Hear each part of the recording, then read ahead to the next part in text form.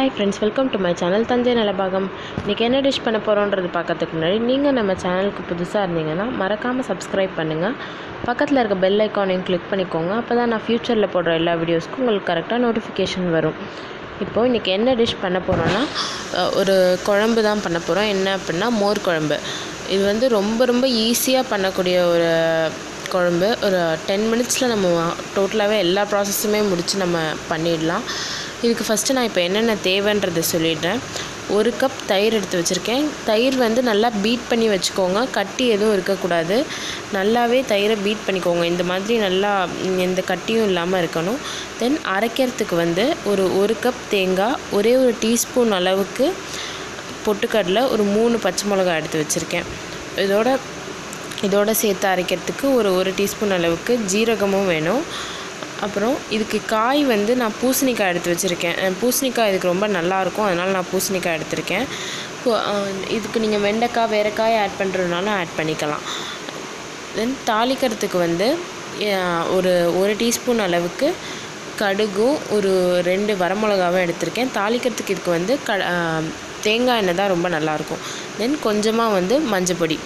இப்போ இது எப்படி பண்ணலான்றதை பார்த்துடலாம். ஃபஸ்ட்டு வந்து இந்த நம்ம தேங்காய் இதெல்லாம் வச்சு நம்ம இந்த பேஸ்ட் மாதிரி அரைச்சி வந்து வச்சுக்கலாம். இப்போ நான் வந்து தேங்காவை நல்லா அரைச்சி எடுத்துக்கிட்டேன். இப்போது ஒரு கடாய் வச்சு ஃபஸ்ட்டு வந்து நான் வேக வச்சுருக்க பூசணிக்காவை போட்டேன். பூசணிக்காய் நான் ஏற்கனவே 2 விசில் வச்சு எடுத்துட்டேன். அதனால் நல்லா வெந்துடுச்சு. அதனால் டேரெக்டாக நான் இப்போ வந்து தயிர் ஆட் பண்ணிடுறேன். தயிரை ஆட் பண்ணிவிட்டு உடனே நீங்கள் வந்து நம்ம அரைச்சி வச்சுருக்க இந்த தேங்காய், பச்சை மிளகாய் எல்லாம் சேர்த்து அரைச்சி வச்சுருக்க இந்த பேஸ்ட்டையும் போட்டுடலாம். இது வந்து ரொம்ப கெட்டியாக இருக்கும், அதனால் நீங்கள் உங்களுக்கு தகுந்த மாதிரி கன்சிஸ்டன்சி மாற்றிக்கோங்க. நான் அதனால் கொஞ்சம் தண்ணி, நான் வந்து பூசணிக்காய் வேக வச்ச தண்ணியே வந்து எடுத்து வச்சுருந்தேன். அந்த தண்ணியை நான் ஆட் பண்ணிக்கிட்டேன். உங்களுக்கு எவ்வளோ தண்ணி வேணுமோ அவ்வளோ பார்த்து ஆட் பண்ணிக்கோங்க. உங்களுக்கு குழம்பு ஒரு வேளை கொஞ்சம் திக்காக வேணும்னு நினச்சிங்கன்னா தண்ணி வந்து கம்மியாக ஆட் பண்ணிக்கோங்க. இப்போ இந்த டைமில் ஒரு 1/4 டீஸ்பூன் அளவுக்கு மஞ்சப்பொடி சேர்த்துக்கோங்க. மஞ்சப்பொடி சேர்த்துட்டு நல்லா கிண்டி விட்டுருங்க. இல்லைனா கட்டியாக அங்கங்கே இருக்கும் மஞ்சத்தூள், அதனால் நல்லா கிளறி விட்டுக்கோங்க.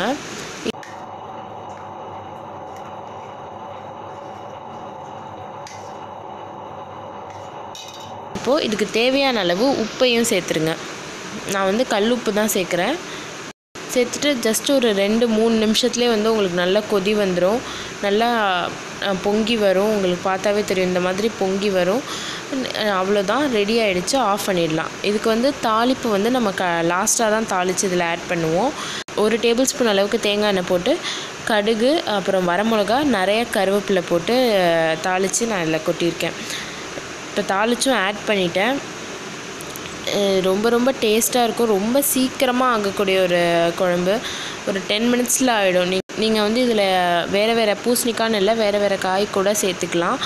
ரொம்ப ஈஸியான ஒரு வெர்ஷன். இது வந்து தயிர் மட்டும் புளிக்காமல் இருக்கணும். ஃப்ரெஷ் தயிராக இருந்தால் தான் ரொம்ப நல்லாயிருக்கும். சாதத்துக்கூடலாம் ரொம்ப டேஸ்டியாக இருக்கும். இதுக்கு வந்து ஒரு காரமாக ஏதாவது ஒரு ஃப்ரை, ஏதாவது உருளைக்கிழங்கு அந்த மாதிரி ஏதாவது வச்சு சாப்பிட்டா காம்பினேஷன் ரொம்ப நல்லாயிருக்கும். ட்ரை பண்ணி பாருங்கள். ட்ரை பண்ணி பார்த்துட்டு எப்படி இருக்குன்னு கமெண்ட் பண்ணுங்கள். வீடியோ உங்களுக்கு பிடிச்சிருந்தா லைக் பண்ணுங்கள், ஷேர் பண்ணுங்கள். தஞ்சை நலபாகம் சேனலுக்கு சப்ஸ்கிரைப் பண்ணுங்கள்.